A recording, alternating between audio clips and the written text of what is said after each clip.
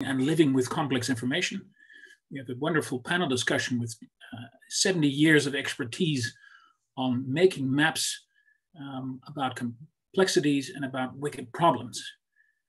You've noticed that Bob Horn is at the moment trying to get his presentation up. We have about an hour to go. I would like to have the discussants give a short presentation of maximum 8 minutes. Then the other two participants can ask them questions just to make it intergenerational, after all, and then we can open the floor to some questions. And if we do everything well, then at the end of the hour, we've had enough questions and we've had the good presentations. I hope you can accept this, this format, given the limit that we have, even though an hour is long. Once you start talking, it suddenly seems very short. I'm going to ask the discussants to wave at the moment that I mention their names. And I think I'm going to start with Mari Suoheimo, who's working as an associate professor in service design at the Oslo School of Architecture. And her research concentrates on how to approach wicked problems in service design. Mari, would you like to wave at us just to show us who you are? Thank you. Birger Sevaldson is a professor who is one of the founders of this Systemic Design Association. So some of you who have been here before might know him very well. Obviously, we've invited him because he was interested in the gigamaps that he was developing lately. And then we have Bob Horn, who started working on mess maps and all sorts of other information murals more than 20 years ago. And I would like to consider him one of the founders of this with visualization on complexities. I'm going to ask Bob if he's already ready with his presentation or if we can start. Otherwise, we'll start with Birger, but it would be a shame to start with Birger if we have Bob with us. Bob, let us know how you're faring. It helps if you turn on your microphone. I'm sorry, Zoom has so improved the system that I cannot share a screen now with you. So I'll still work on it and maybe back with you later.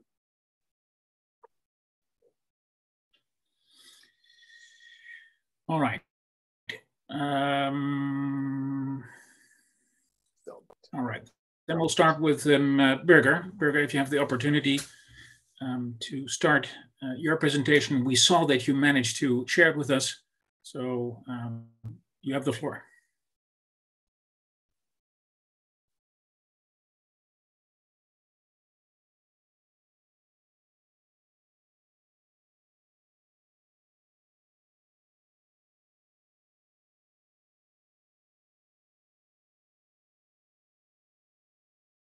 I think you're muted. Okay. Thank you, Floor. I hope you find your way, Bob, in one or the other way. I was very much looking forward to this. My name is Birger Sevaldson. I'm a professor at the Oslo School of Architecture and Design, and since 2006, I have been working with systems-oriented design and trying to develop systems-oriented design as it's almost like a dialect or a variations of in the rich garden of systemic design, the pluralistic garden of systemic design. I'm going to talk about gigamaps. What you see here is a kind of an extreme version of a gigamap. It's emotion or association based, and it's kind of individual and private. It's very hard to make sense of it without talking to the person who has made it. Who, by the way, is Palak Dodani, who's one of the members of the SDA board. Why does it not? There you go. So what is a gigamap anyway?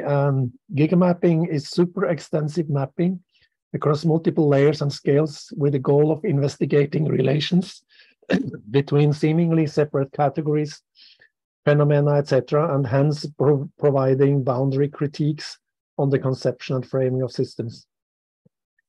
Gigamaps are most of all design artifacts. Designing is a way of investigating the world. To the right, you have this diagram, which indicates that gigamapping is not there to replace any other type of information visualization, mapping, or any other visual activity, but it's a device where you can relate all those. You can drop everything, all those variations into the gigamap, and you can create relations between them. Here is another extreme gigamap. I would say it's also not possible to make sense of it without having the creators at hand who can explain it to you. It's a process map. It makes a lot of sense to this group that made it. It's relation heavy, which is kind of Harold Nelson said that one of the important things with becoming systems oriented is to put attention from the objects or the entities to the relations. So they took it literally here. This map has been very fascinating for me, and it urged me to try to formalize what are the sense sharing features of gigamapping. So gigamaps, they need to be multiscalar. They need to have horizontal stretch, looking wide, or having the big overview like the bird or like the telescope scanning the horizon of the system. They need to have vertical stretch, looking across hierarchies from micro, meso to macro, from overview to details and across hierarchies. All this, the point with the gigamap is to mix that and to relate it and not to split it up and fraction it. So it's also obviously, or I would say obviously, a nice device to work with wicked problems. But what is a wicked problem is very much an issue of the eye that sees. To the right, you have a gigamap of a simple paper coffee cup, the most dull, stupid object I could find. And this is mapped out by the student, mapping out all the processes, the systems that are needed or that are feeding into that cup of coffee.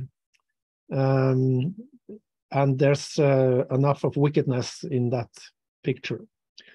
So what is important with this is this gigamap brings up visually what the complexity of that object. Another aspect is working across disciplines, where gigamapping is a very nice device to try to understand each other, to bridging silos and sharing perspectives and eliciting unknown unknowns. The famous Escher etching to the right, it's called relativity. These people share the same space, but they are in total different perspectives. And more than that, they are blind. They don't realize that they have those different perspectives. This is somehow often how these things are, and you need to uncover that unknown unknowns. Participatory design processes, sharing ownership, co-creating a picture of the complex system at hand are all part of the gigamapping process. Here another process, another gigamap, showing how the gigamap seamlessly moves from describing things to generative mode. In this case, represented with this small agricultural robot that is designed for working with permaculture, where different crops are planted together, which makes it very difficult to work with in industrial agriculture. So bringing different things together that are seemingly unseparated is one of the issues here. So this means a creative process.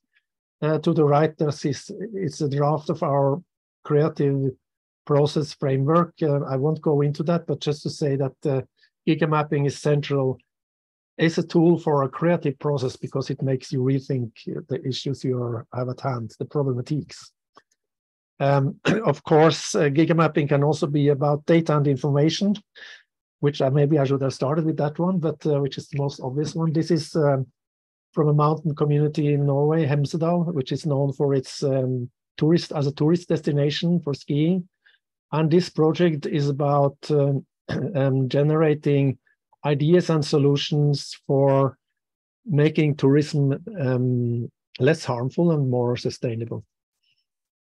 When working across disciplines, you cannot avoid to learn. You have to learn a lot, or you're forced to do it because the other disciplines you work with, they know things you don't know. Working across these limits, it really puts you in a learning state. We call this a very rapid learning process. And for that, we use often rich design spaces, which you can see on the lower left. The whole space contains many different maps. Also, many of them are gigamaps. And these are working like memory devices, so you would probably know approximately where to refine the information you had. It's very, very efficient. To the right, you see the same processes from a nursing home in Oslo, where we have the rich design space, the gigamapping with nurses and inhabitants. So it's brought to a real setting.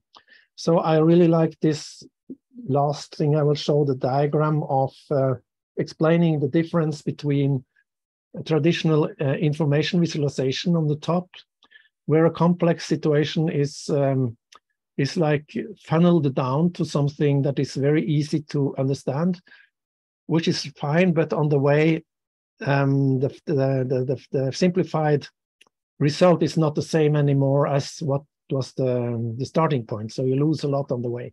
So gigamapping works more like the tunneling process on the bottom, where you take very complex information and you sort of rebuild it or you digest it. Of course, it's also simplifying, but it's less simplifying. And you construct this picture of the complexity. If this was interesting for you, if you don't know it from before, or if you know it, you want to learn more, you could buy this book, which came out last year, Designing Complexity. Or you can go to their website, systemsorienteddesign.net, where there is a lot of information, the tools, a lot of projects and material to look into. Or you can just just email me. Thank you very much. Thank you, Birger. This was a lot of information. Maybe I can ask Bob to give a very short reflection on what Birger has said in relation to your own work, Bob.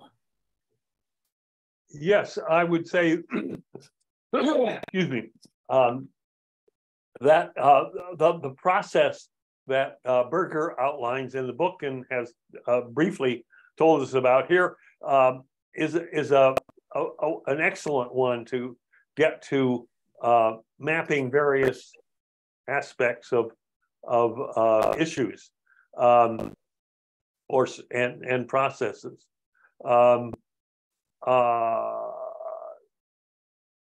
I think I have another way of trying to get my screen shared. So I'm going to open it up and see what happens. Good. I've switched it to another PowerPoint kind of program. It's supposedly opening up. Is it opening up? Yes, it is. There it is. While you're doing that, Bob, can we ask Mari to reflect on Birger's work, please?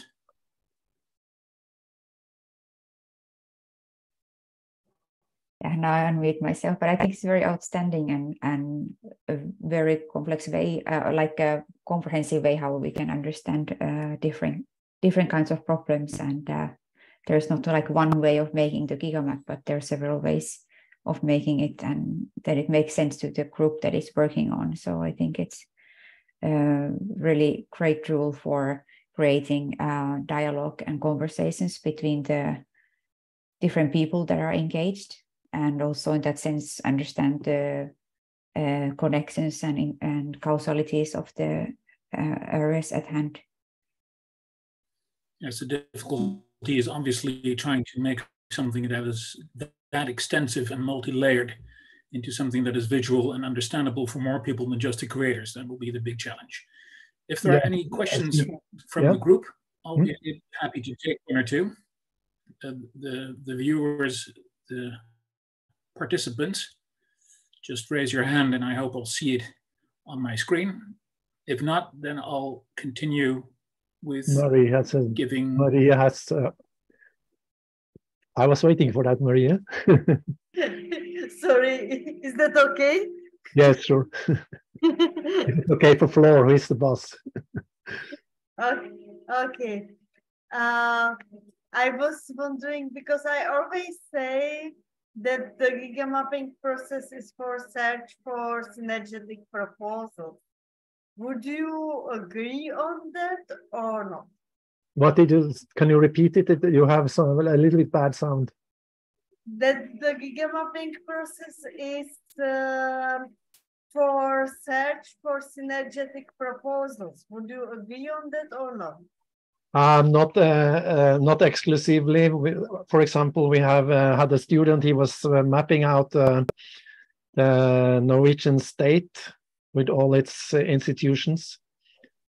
And as a result of the gigamapping approach, I consciously denied to sharply define what a gigamap is, because I think it should be open. But the only thing is, or one of the few things that I think are needed in a gigamap is that they are very rich. They have a lot of information, because why would you make a gigamap of something that it's not information rich? And why, as a contrast to normal information visualization, you would not try to reduce that richness as much as possible. So it's also descriptive mode, but then not generative mode. Yeah. Thanks so not much. Necessarily meant to synergize, not necessarily meant to synergize, but more to explain the situation. It's both. It might start in a descriptive mode, but the wonderful thing is that can seamlessly move into a generative mode, where you start to not only trying to understand and describe a system, but you start to ask those what if questions. What if we did a little bit there, or what if we did that? And that's totally integrated. Like this example, it's very refined. It's not processed anymore with a little agricultural robot thingy. So it was like, because you know very well that I have done quite a few descriptive gigamaps myself, but I meant, and I was not clear, like gigamapping co-designing process is about search for synergetic proposal. Yeah. It can be used. Apparently, Birger accepts that it can be used as synergetic, but he has refrained from defining the gigamaps too accurately, just to allow a lot of creativity and learning, apparently. Thank you, Mary, for this question. Bob, I'd like to continue with your presentation if you're ready. I am not sure whether I'm ready or not. So I've got when I hit share screen, I cannot get something to share, and it says open, open Zoom, and when I open it, then it doesn't. I have the three maps. This complete tangle, and I was unable to. Someone also offered other things, but there are too many different passwords and people, and the things are just not clear enough to be able to respond. I'm sorry. But Mary, I believe, is now sharing a screen with the NIRIX map on it. Maybe you'd like to tell us what you did with that. I have the three maps that we received via email before, so I was wondering if these could be useful to show. Yeah, Mary has three maps. The NIREX map, the pathways map, and what was the third, Mari? Alameda long-term care integration. Please pick one of those, Bob, and describe what we're seeing. Okay. I'll pick a different one. No, the other one. The Alameda one. Right. When I've gone at mess mapping from the standpoint that people and organizations have different goals and different interests, and these come into conflict. Organizations get in each other's way, and they create not one problem, but a system of problems, an integrated system of problems. And Russell Akoff, an organizational specialist from the previous generation, suggested that we call this system of problems a mess. And I've adopted the mess, and his notion that it would be important to be able to represent the mess from the standpoint of the problems being experienced by the different organizations and the different individuals within the organizations. And so I've had the opportunity to work with several organizations in the US and overseas from here. And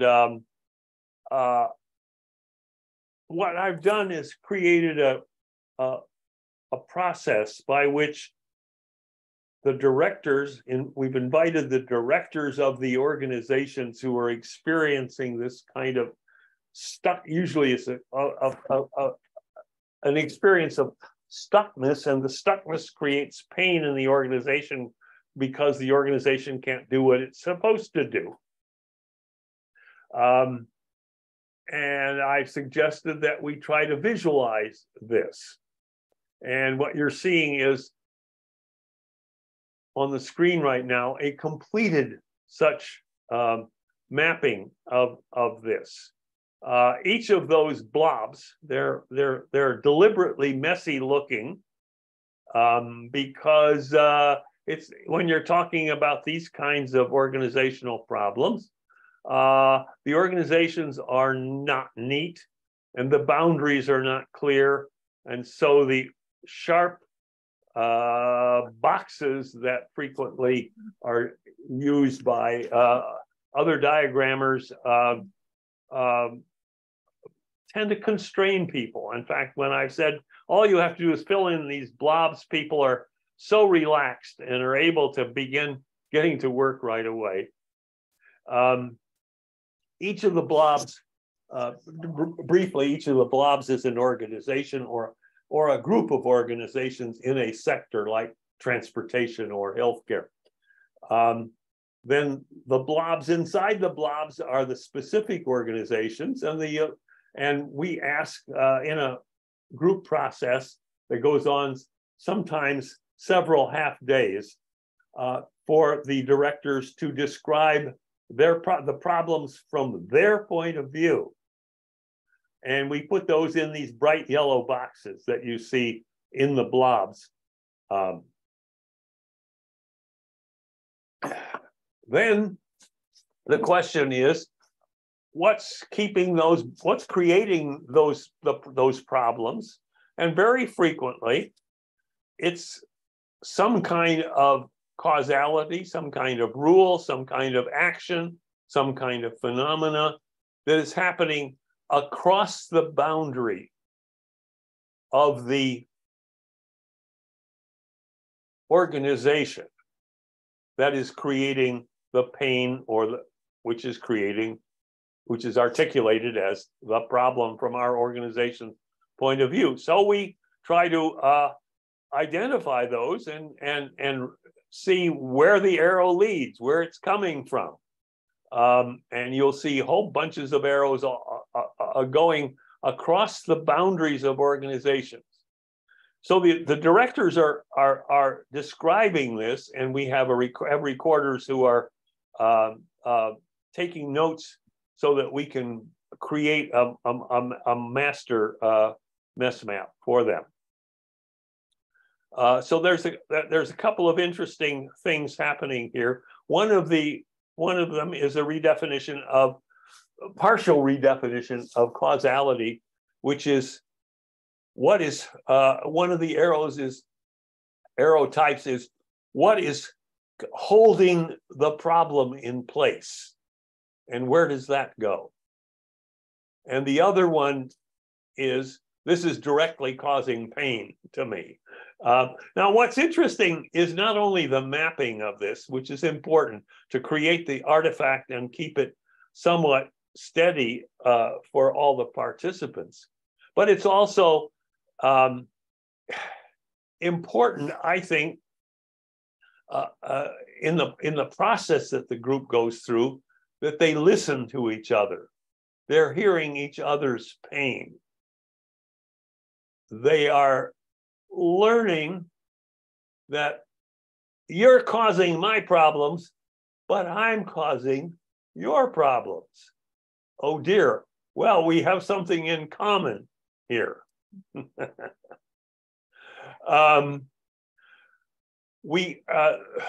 So the main focus of the mess mapping process is to just describe the mess.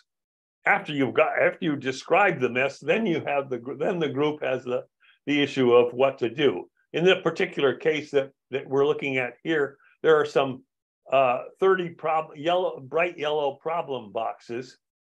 We got all of those boxes together, and we got the directors from each of these organizations together in the room and said, we're going to spend 2 to 5 minutes on each problem. What's the best solution for it? We got a list of the solutions in 2 hours, most of which could be done by a decision of in this case, the county supervisors. And we went and recommended that they do them all at once.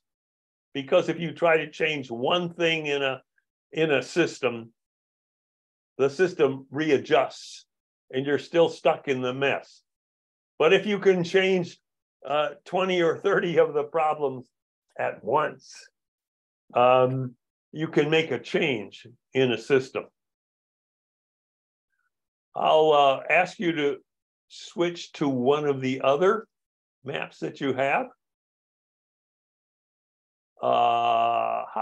Yeah, that one. So what I've just been describing has been on the county level, a county in the United States which had probably 2 to 3 million people in the county. There are also messes that I call mega messes, really, really large messes that humanity has to deal with. And I've had the good fortune to be able to act as a synthesizer and mapper of some of those issues. This is one which the government of the United Kingdom faces. They have a bunch of radioactive waste, long-term radioactive waste that gets back to background level in 1 million years. So it's a 1 million year mess. How does a manager deal with that? Well, one of the ways is to take a perspective and try to show the whole thing. This is a kind of mega. I'm very happy with Birger's characterization of this as giga mapping. It's probably, I use the term information murals because part of what much of what I've been asked to do is then to create a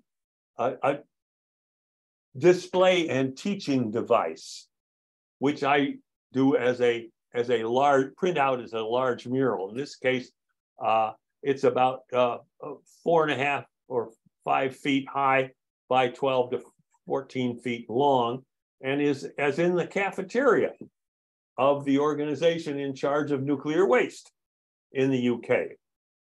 On the left-hand side is the history of the nuclear era. In the middle is the current decision-making situation as it is seen by the managers of this organization. And to the right is the 12,000-year plan of this organization for what to do for the next 12,000 years of the million-year problem.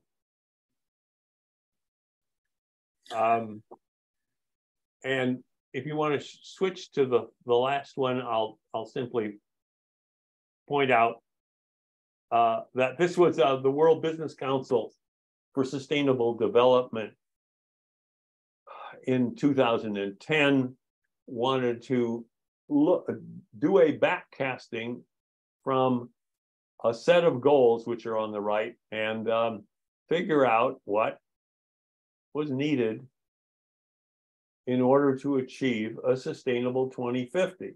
And they got 29 of the most senior strategists from some of the biggest companies in the world, like Toyota and Volkswagen and Alcoa and places like that.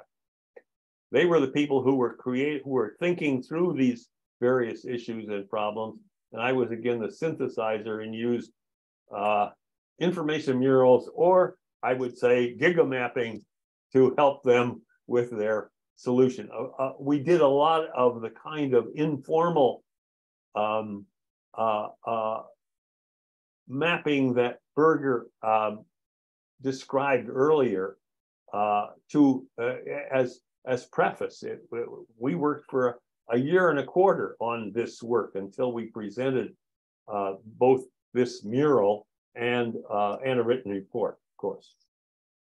I think I probably used up my 8 minutes. I'm able to use up 8 minutes very fast anytime. When we talk about 12,000-year problems, Bob, maybe we should be a little more tolerant of the 8 minutes. Well, thank you. What you're telling us is fascinating. I like in this one particularly, I like one of the issues is that you need Ukrainian grain to make this work. And apparently there is a new situation in Ukraine. I thought that was very interesting to see that change. May I ask Mari to give a short reflection on Bob's work, please? You can turn off the presentation.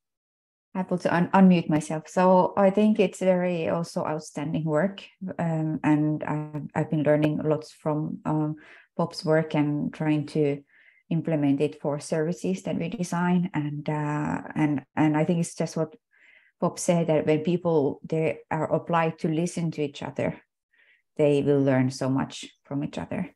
And I learned also that when they come together, they heard from each other, but they didn't know each other yet. So it's kind of, I felt like my role in there is to create spaces for people to meet, and that way to bridge silos among themselves. Because otherwise they kind of just continue, because, and I realized that the coffee breaks, they've been really good, because then the people, they change business cards and start continuing the discussion over there that, hey, you talk about this and that, and they start continue the dialogue afterwards. So I think it's very great way. I think also like what the conference has been about prototyping discussions, and so I think it's such an important thing that people engage in dialogue. So it's something I learned myself. Modern version of the old fireplace where you exchange stories. Yeah. Given the complexity of the new world, apparently we need a digital fireplace which is 12 feet wide and 5 feet tall. Birger, may I ask you to reflect on some of Bob's work, please? Mari, could you close the image, please, the screen sharing? Yeah, I'm fantastic. I was thinking about, if you know this map, it's called metabolic pathways. This professor sponsored by Roche, he spent 30 years with drawing up the chemical formulas of our bodily functions. And if somebody hasn't seen it yet, please search and look at it. It's just a fantastic thing. And I think this effect of seeing the complexity drawn, and you don't understand the details. I'm not a chemist. I don't understand the formulas, but I understand it changed my conception of biology in a way. I got a new understanding how complex it was, even if I understand it's a simplification. So you have some of the same, I think we have some shared intuitions that spurred this, like that you need this to understand messes or problematiques or problem networks. You need to have this reach this richness. You need to have all the information on the table, or as much as possible on the table, and this creates sort of not only a detailed. It's not only about each detail of it, but it's also a whole understanding of the problematique or the mess and what it takes to change it. I had a similar experience we were working with the company, and we were just drawing up the whole company, its production facilities, its ecosystem of sale, etc. And this was a huge map. I can associate to the size of we were talking about. And they had this in the boardroom for many years. And even if they knew they were part of the system, they knew it very well, but they sort of rediscovered that whole picture and rediscovered also parts which they didn't know. So yes, wonderful. I was wondering about one thing. I just one question to Bob. You said you change everything at once with the first map, which was very interesting because I was thinking, hey, hold on, what about the unintended consequences of that changes? Like you know the saying that systems are counterintuitive. Well, yes. We don't necessarily regard the changes that are made to be perfect or last forever, or have unintended consequences. But the important thing, at least when I've been doing the mess mapping on these county level and these interorganizational conflicts, is that we have the directors in the room. And the perspective, I was going to note that the perspective in the mess mapping that's maybe a subset of gigamapping. I'm happy to classify it in any old way. But if the perspective is that the directors know the structures and they know how they've been interrelating with other organizations, and they know pretty well what the detail is. So we can exclude that from the mess and focus on the mess. And they're rather relieved to take that perspective and not to go into detail that they would have to with a new employee or a client or something like that. They understand each other. They've been interacting with each other. So that's one perspective. Another perspective in many of your gigamaps for organizations seems to be able to illustrate for a much wider group of people with a great deal of difference between their understandings of the system. And that's one of the benefits of the gigamaps of yours that I've seen. Yeah, understand. Yes, thank you. Thank you, Bob. We know we can talk for hours about this topic. The thing I like most about some of the maps that are made is the one you mentioned was hanging in the cafeteria, is that people could actually point at something and say, this is what we're talking about right now, instead of trying to describe the entire problem at the same time. I'd like to move on to Mari. So please, Mari, let's have your presentation. Okay, I suppose you're seeing my screen? Yes. Yes. Okay, thank you. So I have background as an industrial designer, and also I have a doctoral degree in cultural-based service design. And in my thesis, I began to investigate more how we could approach wicked problems when we design services. And this research I began by through literature review, try to find tools that have been made to deal with wicked problems. And I did it quite strictly, that I wanted to find tools that were solely made for wicked problems.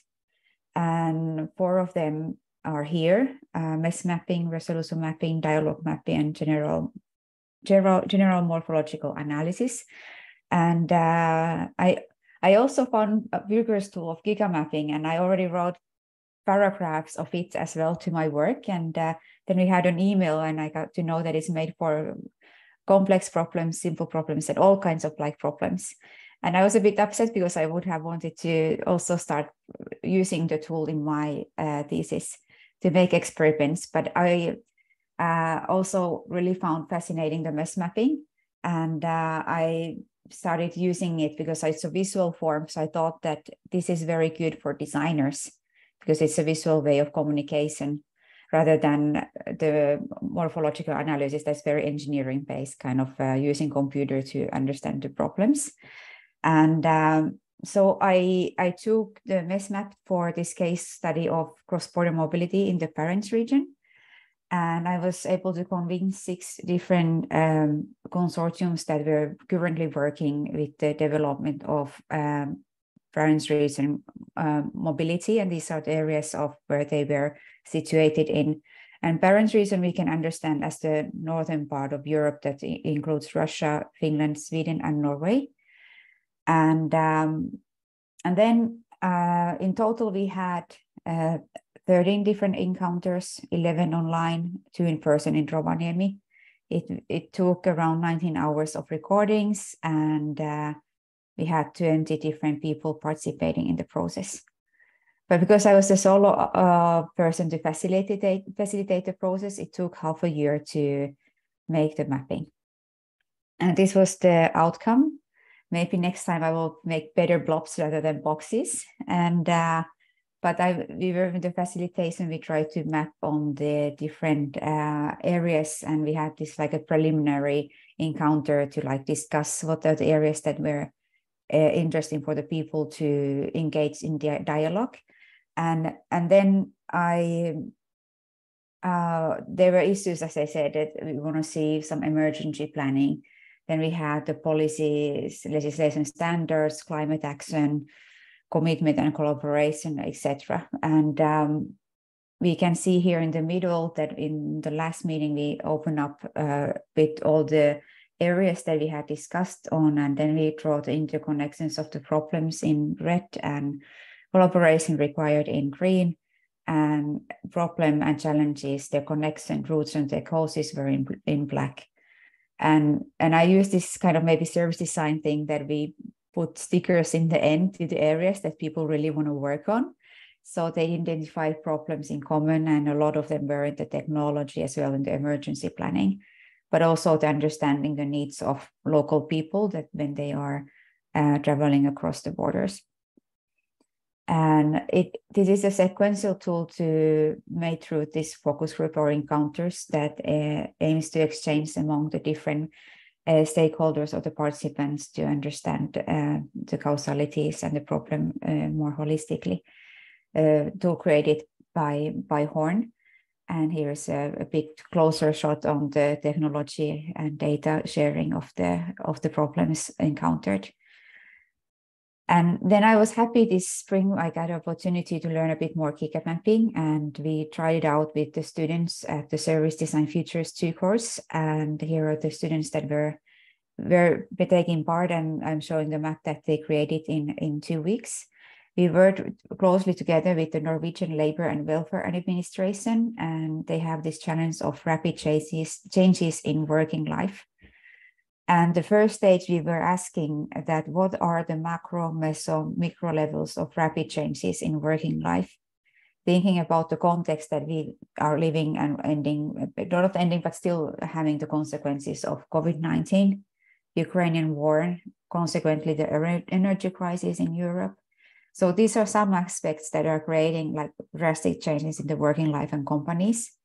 And it may lead to massive layoffs, but also there are companies that benefit from the situation and can employ people. But it's interesting for now to know what is their role and how they should collaborate with the enterprises, politicians, and the society. And this way we use the triple diamond from DOCA, understanding the system first around, having a one brief at the first stage, and second brief after the diagnosis, understanding the system a bit more truly. So these are some of the images that the students were drawing and making sense of, like a desktop research. And some went even like understanding the landscapes and regulations, the bigger picture. And this way we joined in the different maps that were made in hand to this more like a digital way that the groups would share the information between them and try to share a bit more connections. But then we also learned that this platform was not the best. Maybe Miro next time will be better than Figma. And so we have the micro, meso, and macro, but also now understanding what kind of role it takes in these different areas that there are. And after it, the students, they found through the SIP analysis also some places that are interesting to like zoom in, to make maybe interventions and the potentials that they can work on. And they selected with now like some areas in common that they would use interviews and workshops to start developing some possible solutions and services to tackle those situations. And here is my contact. So thank you for listening. But I think I've learned a lot with this, both tools, and I think they could complement very much each other. And as I think there are shapes that gigamaps maybe take form of meshmap, or meshmap take a shape of gigamap. I think they are sometimes come very close, although they have some different principles as well. Thank you very much, Mari. It's so nice to see what you're doing in action. And of course, labor problem is something that's very interesting and touches a lot of people.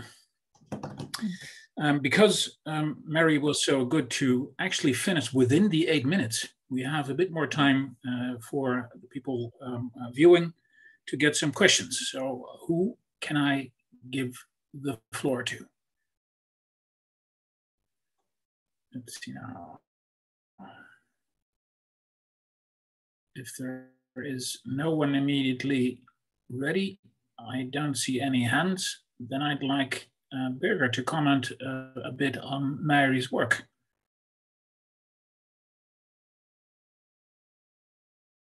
Open your microphone, Birger. Yes. Yes, very nice work. I think it's the case is kind of really, really interesting. Of course, it would be very difficult to do this today with include the whole Barents region. It has changed so much. The borders are closing down, unfortunately. What I think that's what I was wondering a bit is it's very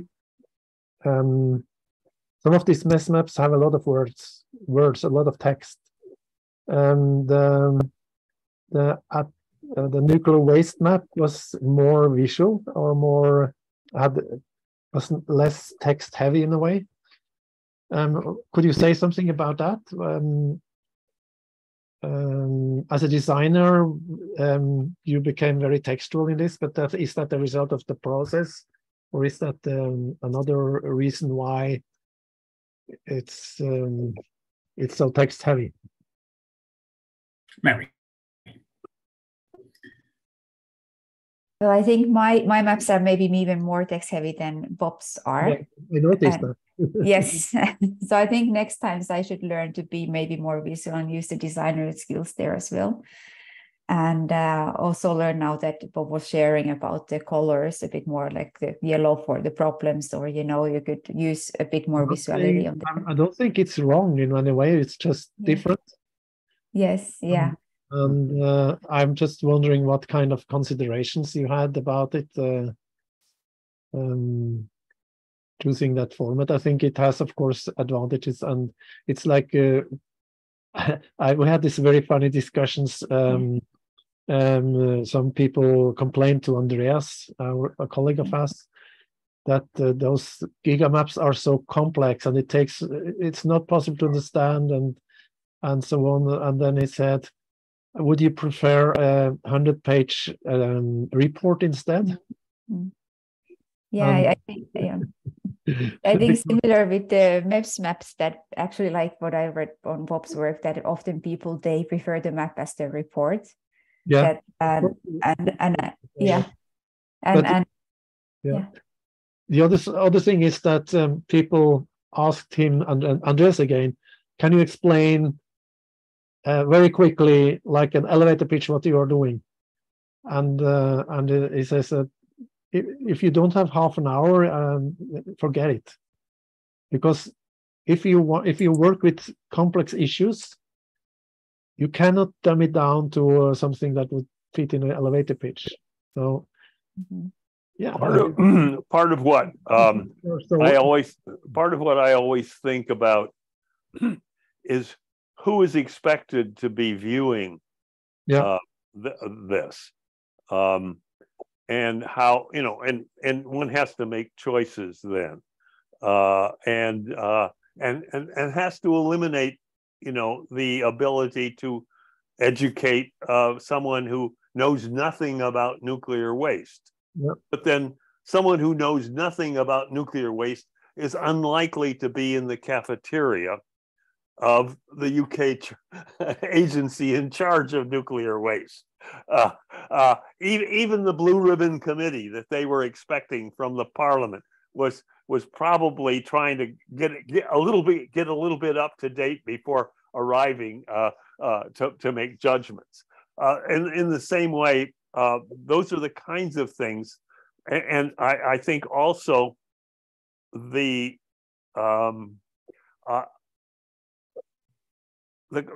actual physical context in which I expected the mess maps to be made. Most of mine are made with the view that we've got a round table and probably 5 or no more than 6 people sitting around the round table. So that's the size of the map, and that constrains also, as designers, you know, typeface and other kinds of presentations for that level. Unless I were to do as Mari really pointed out in her example, you have different contexts, different levels of context, and when you have different levels of context, you may need multiple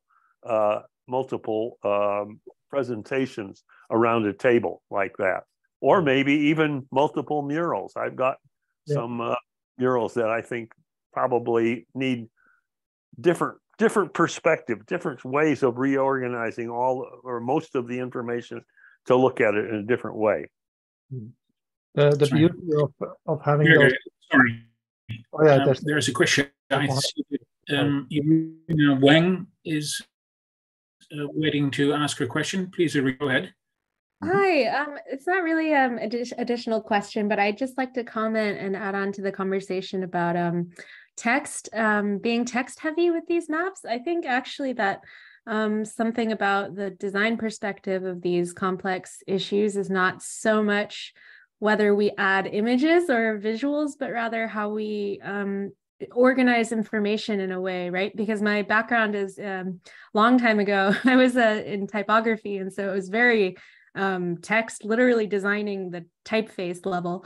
But now in the systems design world, I find myself returning to even the spatial organization of that text makes such a big difference for the way that it's communicated. So in some way, I like that something can be text heavy and still considered heavily designed in a way that would be better than, like a 100-page Google Doc. And thank you for all the presentations. It was really nice to see the different contrasts in these maps. May I comment that? Thank you, Rina. Sorry, you saw that both Birger and Bob were nodding at your comments, and apparently Birger still likes to talk about that. Go ahead, Birger. Yeah, I was just thinking about this huge mural Bob presented. And the nice thing with this is that you can actually zoom in and out by just walking closer, and you can have very small font for some things, and then you can step back and get bigger fonts, or if it's still text-based, so you can play along with these elements, which makes it easy to grasp a course level, or like the rough structure, and then you can go in and read stuff. That's very nice. That's right. I was just thinking about that. What I find most, I agree, Birger, I agree. What I found a lot very interesting from all the presentations is the need for actually human contact. Yeah. And in Bob's case, the need for the actual physical information mural, just to make it more tangible and do exactly what you've mentioned. I see that Gopal has a comment. Go ahead, Gopal. Is thumbnailing still possible? We have a thumbnail, and once we hit the thumbnail, the entire information flow will happen. The large map, it will happen.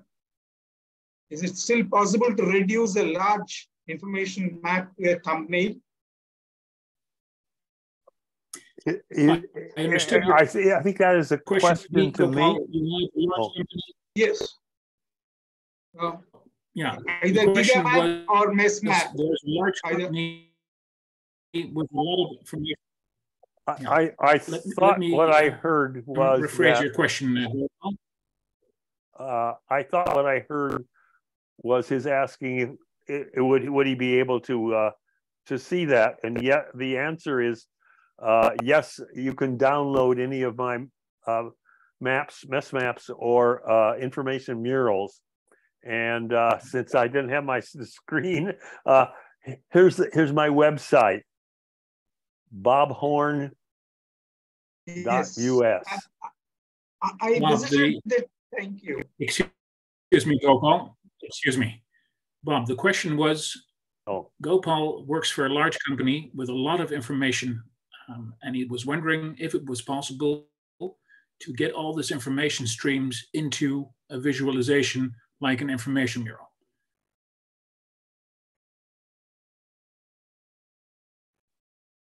One has to take a perspective on each large communication like this. So maybe not one, but maybe several. It depends on how much information, which there is trillions of bits of information, and which individuals and what perspective and what purpose. So each one of those has to do with how big and what you put on something, what kind of a goal that you have. But yes, you can do that. So the answer is yes, but it depends. Yes, and I had certainly a similar experience that Birger had. One of the murals that you saw, the Sustainable 2050, was in the boardroom of a company here in the US, a forestry company. And they printed out the mural. It was 10 or 12 feet long, and it's hung in the boardroom. And I said, well, what do they do with it? And they said, well, now remember, this is going to be happening in the 2030s, probably, something like that. So let's go review that. And I said, well, why did they have it in the boardroom? And they said, our product takes 40 years to be made. We're a forestry company. Yeah. And so having that picture always with them, but only from the the high level perspective. It didn't have anything to do with planting particular seeds or the perspective of there's a whole mountainside that has just burned in California. How are we going to replant it? That was not in it either. It was the larger picture of the energy, manufacturing, economy, all of the different aspects of the future were there in displayed to some degree at a high level, but also a level in terms of what was required. That is what must happen in order for us to have a sustainable 2050. That was the perspective. Thank you. We're running out of time. I'll just take Mari's last question. Mari Davidova. Thank you. Thank you all for the great presentations. It was very exciting. I'm wondering, because all the examples selected, all the examples of the map selected seems to me non-circular. So my question is, how do you reach circularity with these maps? Or I didn't understand. Can you? Could you stand a little closer to your microphone? Me? Yes. Now is it better? Yes. So I wanted to thank you for the great presentation. That it was very exciting, and I wanted to ask, I'm curious about all of those examples that were selected didn't seem to me much circular, and I was wondering, how do you reach circularity in these kinds of maps? Was it audible? When you say circularity, Mari, do you mean circularity in terms of sustainability or in terms of how the process works? Feedback. Okay, yeah. I can answer that because I'm not a cybernetist, so I'm not very fascinated by that model or that idea of circularity. But I have done some modeling inspired by system dynamics, where we have these feedback loops and like the unbalanced and balanced feedback loops. So it depends a little bit on the context, but in general, we have feedback loops in there, but it's not like the main principle of. We are more inspired by subsystems methodology and critical systems thinking, where circularity is a part of the palette or the whole the tool chest in a way. Thanks. Thank you.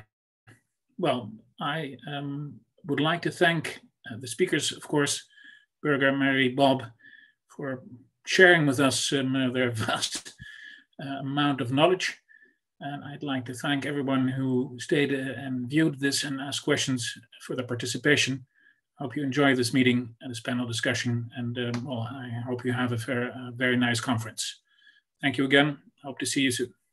Thank you, Floor, for a very nice facilitation. Thank you very much. Yes. Thank you. Thank you, everybody. Thank you. See you. And thanks for getting those 3 murals up for me. Fine. You're most welcome.